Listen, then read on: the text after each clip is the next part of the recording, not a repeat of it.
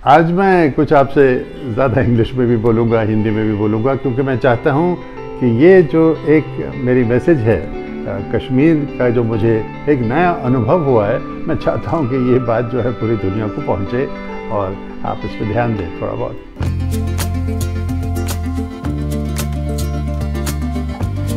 कुछ 4 दशक से, जब से मिलिटेंसी शुरू हुई थी कश्मीर में, हमें कुछ डर होता है कि भाई कश्मीर विजिट करें, हॉलिडे पे जाएं ना जाएं, क्योंकि thousands of lives have been lost.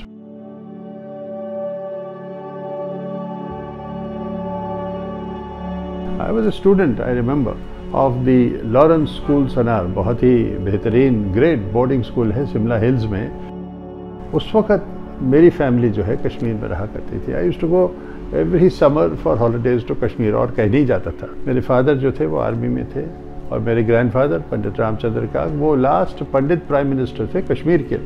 तो हमारे घर थे कश्मीर में, हमारे कुछ ऑर्चर्ड्स थे, हमारी ज़िंदगी थी वहाँ पे, हमारे दोस्त थे, हमारी उम्मीदें वहाँ पे थी। कश्मीर हमारी ज़िंदगी थी।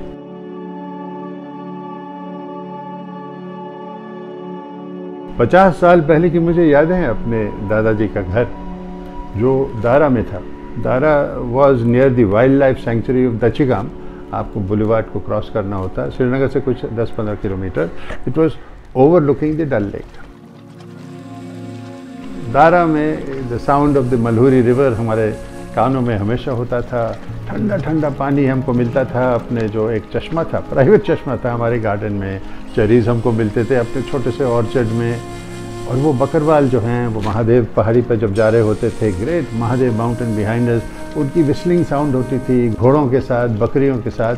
हम बिल्कुल प्रकृति की गोद में थे, deep in the lap of nature, and this to us was paradise itself. इसलिए मैं हर साल हमेशा जो भी छुट्टियां मेरी होती थी, मैं वहीं कश्मीर भागता था। I would holiday in Dara, nowhere else. One day the bubble burst and Kashmir was engulfed in flames.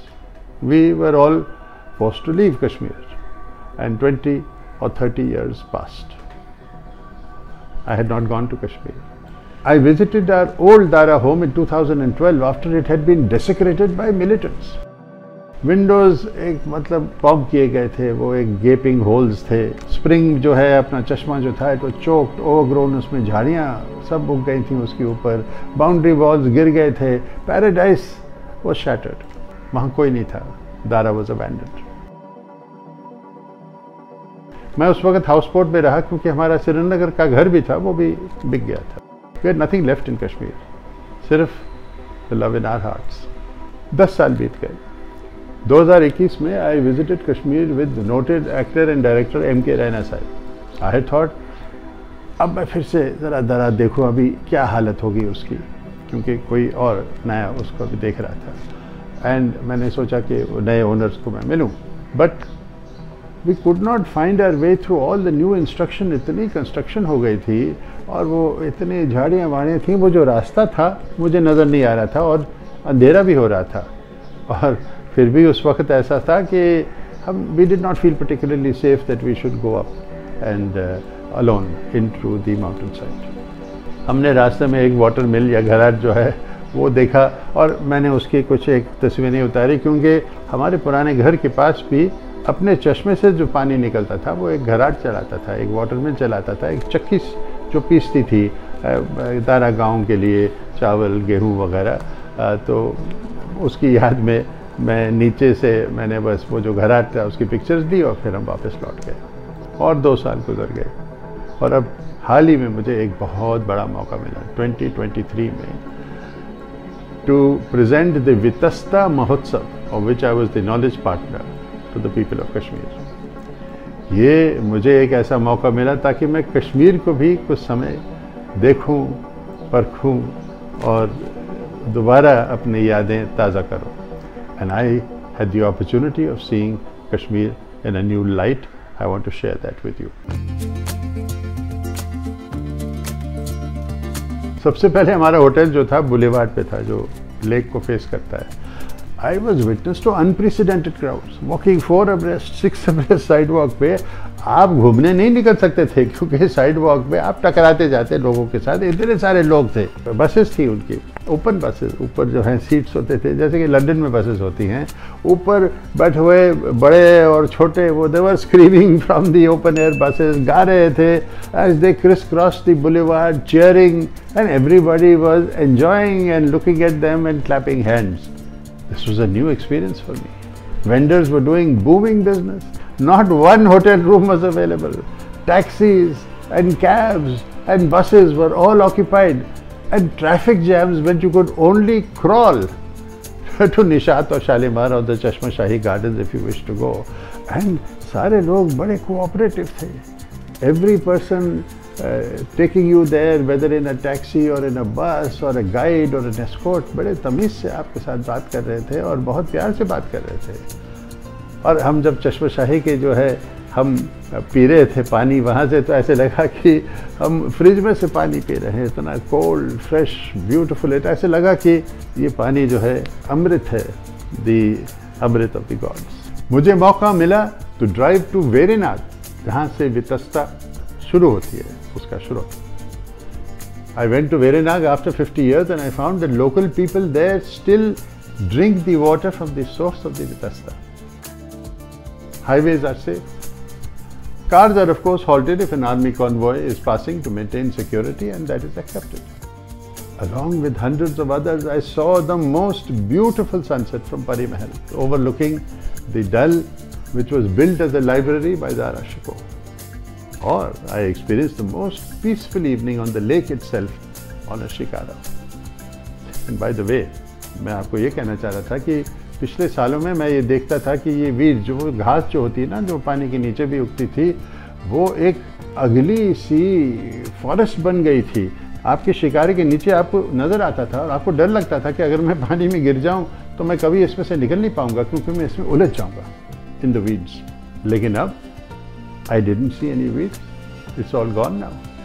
ऐसा लगता है it has been cleaned up in a massive operation, and slowly मुझे ऐसे लग रहा है कि the Dal is breathing again. फिर से दल सांस ले रही है। ऐसे मुझे लगता है कि धीरे धीरे कश्मीर के लोग भी सांस लेने लग रहे हैं और they are beginning to enjoy the fruits of tourism and prosperity once again.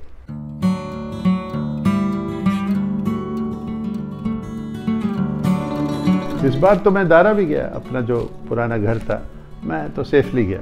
Of course वो घर अब वहाँ पे नहीं रहा, बट मैं एक बार नहीं गया, 2-3 बार गया।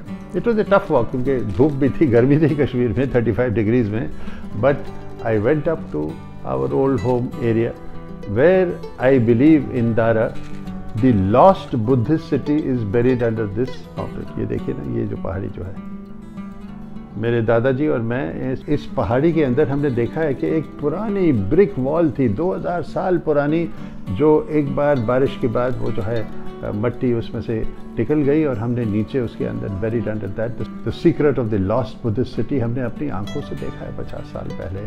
अब हमारी बड़ी खुशी है, मेरी खुशी है, सबकी खुशी है कि आर्कियोलॉजिकल सर्वे ऑफ इंडिया अब उसको ऑफिशियली उसने ये जॉब ले लिया है आफ्टर 100 ईयर्स, क्योंकि मेरे दादाजी ने ये एरिया जो है एक्सप्लोर किया था 100 साल पहले, और जहाँ उन्होंने एक्सकवेशन की थी नज़दीक हार्बर में, थोड़ी सी मुझे मदद चाहिए थी, इतने सारे स्टेप्स हैं ऊपर चढ़ने के लिए। आई climbed up to the Buddhist ruins of harbour. These excavations were done by my grandfather Pandit Ramchandra Kak exactly 100 years ago, 1913 में।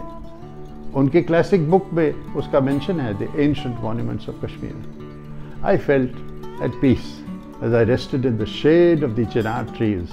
शायद ये चिनार ट्री मेरे ग्रैंडफादर, मेरे दादाजी ने ही प्लांट किए होंगे। मुझे ऐसे लगा कि मैं उनकी छाया छत्र में, उनके साये में यहाँ रेस्ट कर रहा हूँ after a tiring, exerting hot climb to this beautiful first level of harbour. और जैसे मैंने आपको कहा, पंडित रामचंद्र काक जी मेरे लिए भाई जी थे, was the last Pandit prime minister of Kashmir, and I am very delighted to inform you. मुझे बहुत खुशी होती है कि आप after 3 years of intense research and writing, उनकी बेटी लीला काक भांजी और मैं, हमने एक किताब कंप्लीट की है और ये पब्लिश होने वाली है बाय रूपा अगले महीने। It is called love, exile, redemption. It is the saga of the last Pandit Prime Minister of Kashmir and his English wife, Margaret Mary Cock. It tells the story of Kashmir and its partition from a completely different point of view. मेरे हिसाब से he was probably one of the best Prime Ministers of Kashmir. And I think he was also probably the most misunderstood Prime Minister of Kashmir. भाई जी और उनकी wife मेरी Margaret, जिन्हें हम जानते थे as Bendit, were our most unforgettable characters. They shaped our thirst for knowledge and our approach to life. They taught us the qualities of poise and graciousness in the face of adversity. मुझे ऐसे लगता है that they are born again here in our book. Come enjoy Kashmir once again. Let it welcome you with its new spirit of Kashmiriyat. वो ऐसे कश्मीरियत जो मेरे ज़माने से भी पहले बेहतरीन कश्मीरियत ऐसे लगती है मुझे. Take my word for it. Click on my subscriber button right there. Sid Kak Speaks, and we shall talk to each other every week.